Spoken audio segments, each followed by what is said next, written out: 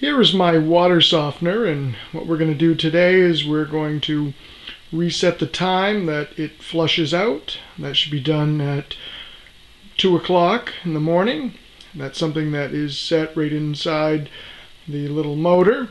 We're going to take a look. I've lost power and I think it's flushing out when it probably shouldn't be, so we're going to take a look at that.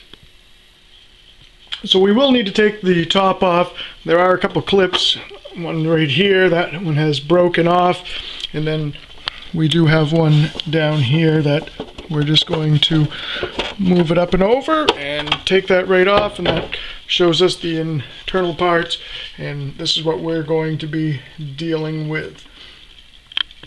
So now that I have the cover off, I can see that it thinks that it's 9 a.m. in the morning.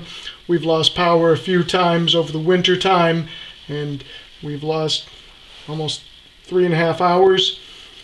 So everything is all set up to be flushed out at 2 o'clock. You would want to call your service repair guy and just ask him what time, the last time they serviced it, did they set it for the flushing.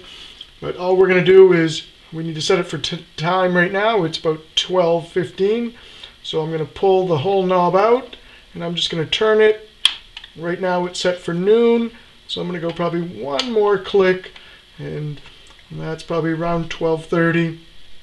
So it's all set now to go back to flushing out at 12 o'clock. We don't have to touch anything here.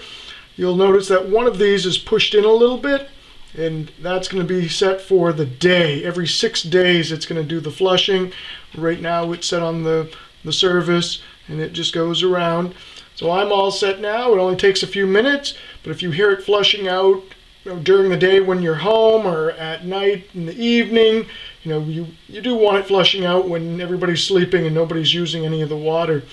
So I'm just going to put the cover back on, make sure it snaps into place, and we're all set. Hope that helped, and good luck.